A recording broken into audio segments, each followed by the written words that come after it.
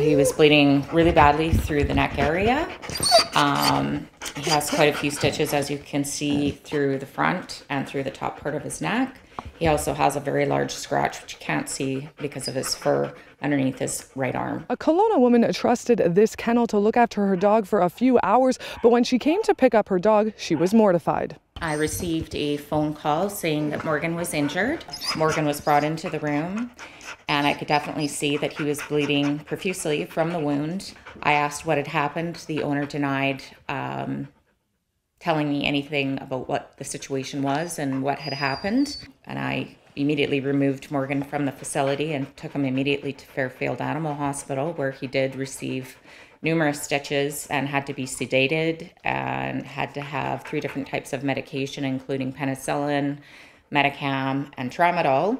The owner was left with over $800 in vet bills. He had a tube put in his neck, which has since been removed, and he will not be getting his stitches removed until next week. When you sign a waiver, I'm basically giving them my permission to trust these people to take care of my dog, for one.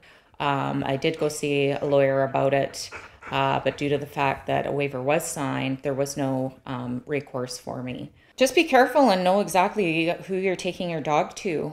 Be sure that they're a reputable facility that you're taking your dog to, because they showed no compassion, no empathy, they didn't care. And their attitude was just like, it's not our problem. Go put a Band-Aid on it.